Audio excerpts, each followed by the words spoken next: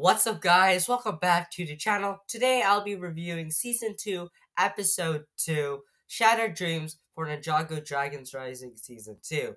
Now, before we begin, if you have not watched my review on the Blood Moon, go watch it first before watching this one. And huge spoilers for the episode Shattered Dreams. So if you have not watched it, go watch it right now. It's out on Netflix. And without further ado, let's talk about this episode. Now, I really love this episode for one thing, the Cloud Kingdom fight, which I will talk in depth a bit. Let's talk about what happens in the beginning. Now, we, of course, uh, the ninja are just like hanging out, and then we get, of course, Euphrasia, which, her hair, it's alright, I guess, and, she has a major role in the season. Well, she has like a minor role, but she has a sort of a huge role in this episode. And the villains, of course, going to the Cloud Kingdom to get the Cloud Monks to get some information about, of course, forming the Blood Moon Ritual and getting the Forbidden Five. And let's now talk about Shatter Spin. Now, the animation of Shatter Spin was pretty damn awesome. Like seeing it HD quality at 1080p was fantastic. WildBrain and Unreal Engine did a fantastic job. And I will talk about the animation when I do my overall thoughts of season 2 part 1 after I review all 10 episodes.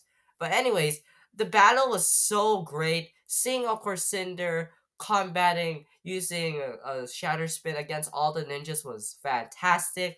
Although although he broke Wildfire's leg, which, yeah, too bad for Wildfire. And I really love the moment where Kai says that he's the new master of smoke, and he, of course, beaten, of course, the last one, which was a great reference to, of course, season 4 when Kai, of course, fought Ash during the Tournament of Elements. So that was a nice, good reference.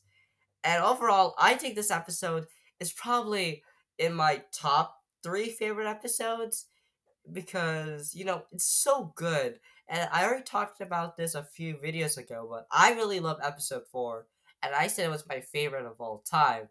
But maybe the final episode might be good. Who knows?